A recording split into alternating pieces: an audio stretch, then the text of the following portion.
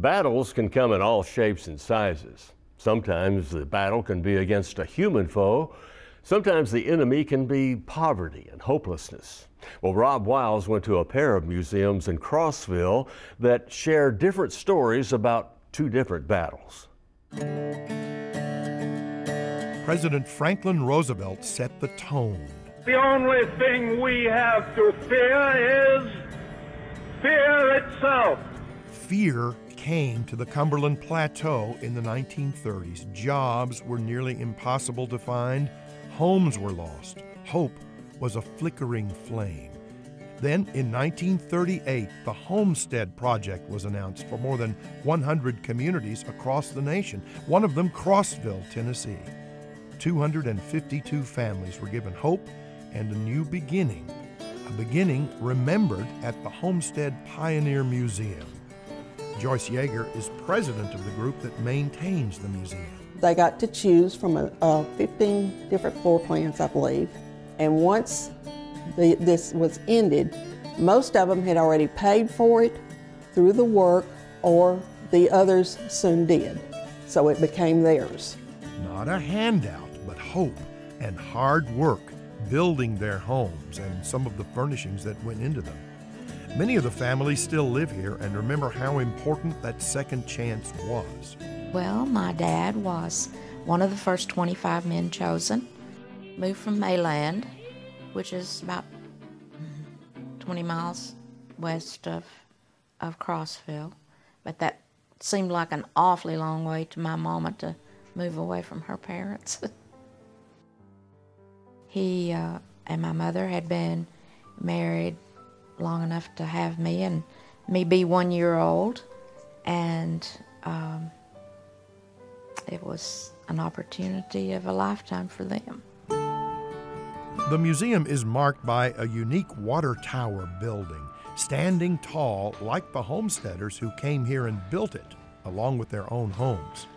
One of those homes is still maintained and pretty much close to original condition, small but looming large for those who worked so hard to build and earn it. It was very huge that they could be able to work and maintain their dignity, because this area is very, very proud of their heritage, and they could, maintain their dignity.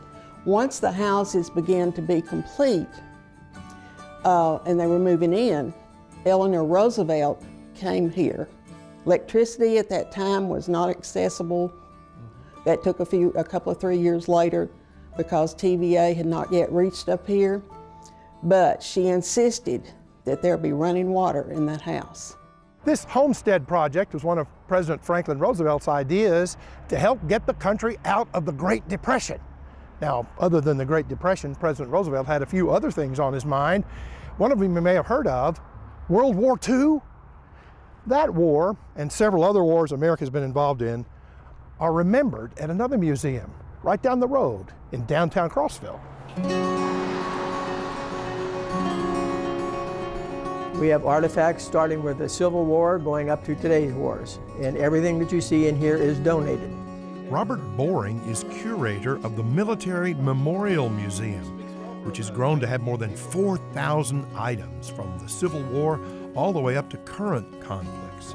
Weapons, uniforms, photos of course, but other pieces you might not know about. Back in the Civil War days, when the man of the house would leave home, his woman or his wife would get a perfume bottle and collect her tears in it. And if he was killed in battle, she would pour her tears over his grave, and if he survived, she would show him how she wept for him while he was gone. And heroes from long ago remembered, like Milo Limert, a World War I hero, overshadowed by the more celebrated Tennessean, Sergeant Alvin York. Milo is from Crossville, and he received his medal posthumously. He wiped out 4 German machine gun nests with hand grenades before he was killed on him and his wife's first wedding anniversary, 27 days before Armistice Day. There's evidence here of Crossville's own unique history. Chosen as the location of one of the first prisoner of war camps set up in World War II, it eventually housed more than 1,500 German officers who fit in very well with the locals. The population in Crossville was 810. We had 1,550 prisoners here. If a local family needed an electrician, carpenter, plumber, handyman, someone to work on the farm, the prisoners would be sent out to town to do the work, and they got paid for it. A lieutenant got $20 a month, a captain got $30, a major got $40, and a colonel got $50 a month. This is a very interesting picture, painting you have here. Yes, this man named Jurgen Sperber. And that's him right there, huh? That's him. Yeah. He was a prisoner here in 1944. He was a Luftwaffe parachutist. Okay. And one day he got a piece of cardboard box and got permission to hand paint his barracks, and that's what he did. That German officer's son donated this painting along with his father's medals to the museum. And that's the way it goes around here. Most of the things that we have in here that people tell us that if we didn't want them, they were going to throw them in the trash.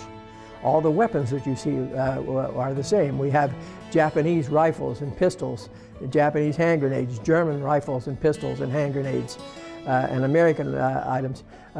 We have a Civil War cannon in the front, a 12-pound howitzer, that the owner said if we didn't want it, he was going to dump it in the river. So, like I say, everything that you see in this museum is donated. Thank goodness the Military Memorial Museum is here to give a proper place to those all so important and interesting artifacts from battling human enemies.